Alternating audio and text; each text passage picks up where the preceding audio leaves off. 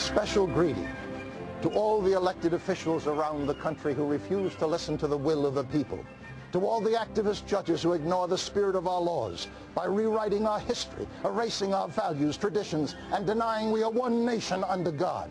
We are not Nazis. We are not racists. We are not mobsters. Let us be independent. Let us stand for ourselves. To a rapidly expanding government that has shamefully and criminally plunged America from the #1 creditor nation to the #1 debtor nation on the planet. We cannot afford this. Period. Keep the government out of it. We're doing just fine. Say no to socialism! This is a vehicle to take us down to a path of total socialism.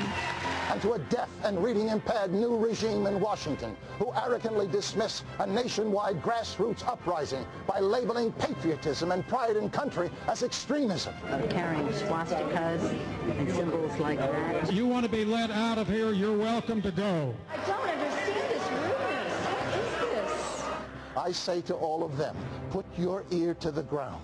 A terrifying rumble is shaking this nation, beating an unmistakable tattoo that demands, listen to us or your days are numbered.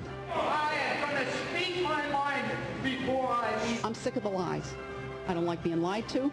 I don't like being lied about. Now I understand why people are angry, and now I'm angry too. The long sleep is over.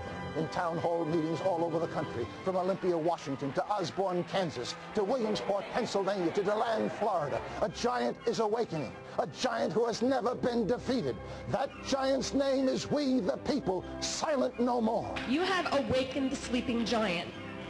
We are tired of this. This is why everybody in this room is so ticked off. Done right as a veteran.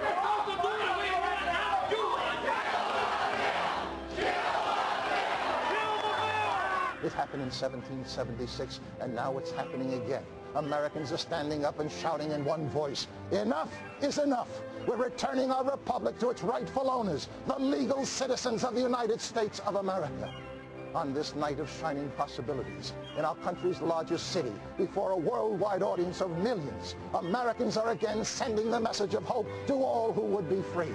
With all due respect, you work for us. Leave us alone. That's all we would ask. Would you leave us alone?